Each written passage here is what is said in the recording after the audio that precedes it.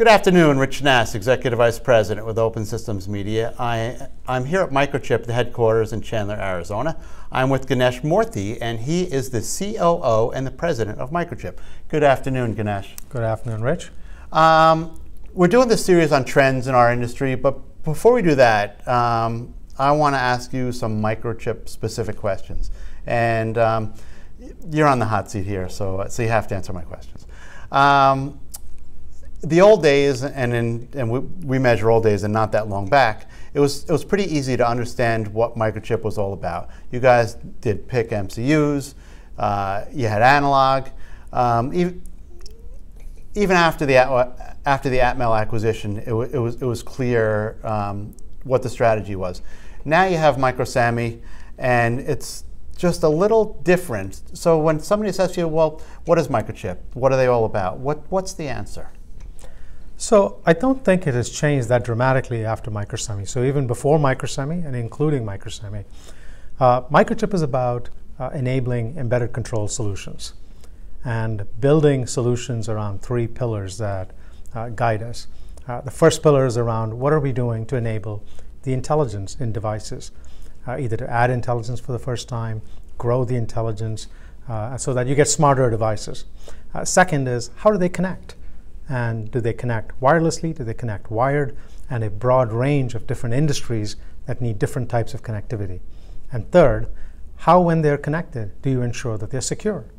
So Microchip is about smart, connected, and secure solutions for the embedded control market. Now, what you just described is what we call the Internet of Things. I'm assuming that wasn't by accident. The Internet of Things has meant different things to different people. Certainly, this is what it means to us. And when we look at smart, connected, and secure, and we look at all of the Microsemi businesses, they all fit precisely in that definition of smart, connected, and secure. In some cases, they are at the edge of the node. In other cases, they're in the infrastructure, as the case might be. But they all enable smart, connected, and secure. And you're right, Internet of Things is right in the center of that. Mm-hmm. So are you saying Microchip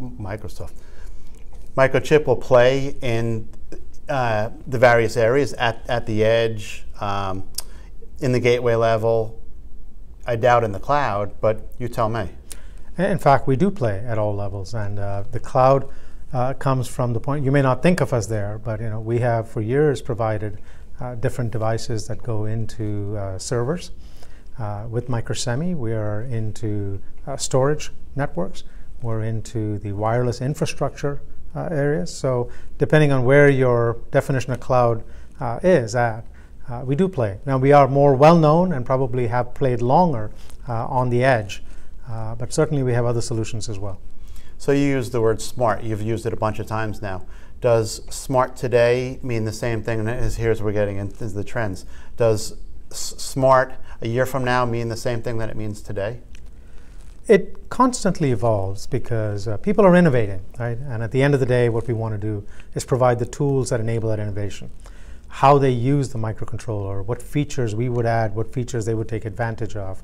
How does the analog functionality either built into the microcontroller or built standalone all play together? So smart in many ways is defined from an application perspective. The microcontrollers and the analog and the memory are all enabling elements to bring that vision of smart to reality. Now, if I'm an engineer and I just heard what you said, that sounds like it's hard. What are we doing to make it easier for the engineer who has to design this stuff? Great question. So a lot of what we try to do is enable with tools, building blocks, software snippets, complete application stacks, and enable customers to decide at what level would they like to use what we provide, and at what level do they want to do their own customization and own it. And what we provide, we think, are enabling elements, and it gets them to market hopefully faster, gets them to a prototype that they can show their boss, who can then decide, am I going to or not going to invest in it?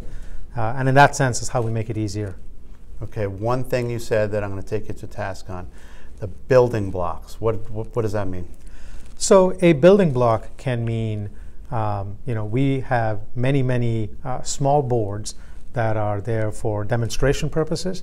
We have lots of software that we have where somebody says, hey, I want to put together a system that has this kind of functionality, and we'll enable that functionality with what we have. So there are hardware building blocks, there are software building blocks, and both together can be, you can mix and match what you want to work. We do lots of reference designs, which is another thing to give people either an ability to use it as is or something which gives them a proof of concept from which they can adapt what they want to be able to go do. One more for you. Where does open source play into the strategy?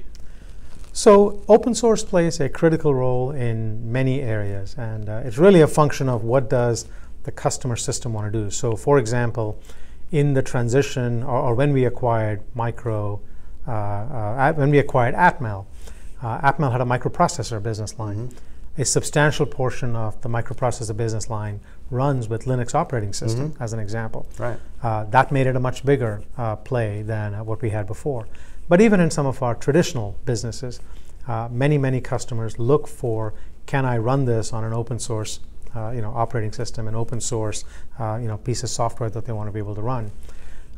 It is a function of some customers are more comfortable with going, and some will almost insist to go in that direction, while others have concerns on, well, what does that mean to my IP and where does it all go, etc. But we think it's an important part of the development community that we will need to support and cater to. Fantastic. Thank you very much. Thank you. It's a pleasure. Appreciate it.